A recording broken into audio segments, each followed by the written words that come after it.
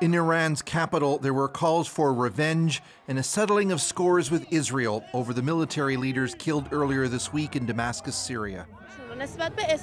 We expect our government to put Israel in its place, said a protester. The 7 Iranians, among them 2 top generals, were in a diplomatic building when Israeli missiles annihilated the premises. Since October the 7th, Israel has accused Iran of coordinating attacks on Israel.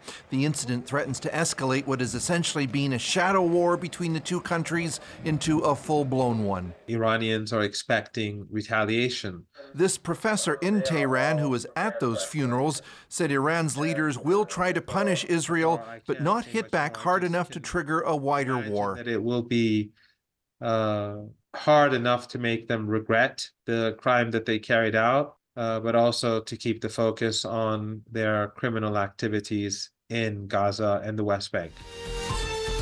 What form Iran's response will take has consumed discussion on Israeli news programs.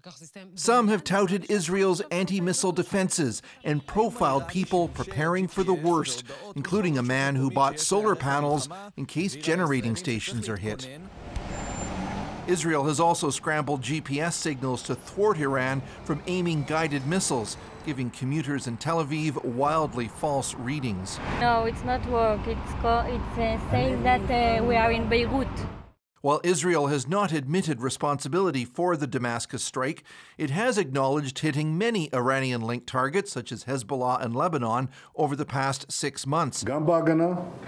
Israel's Prime Minister Benjamin Netanyahu is already promising a response to Iran's response. Whoever hurts us or plans to hurt us, we will hurt them, he said, as Israelis play a grim guessing game of what will come next.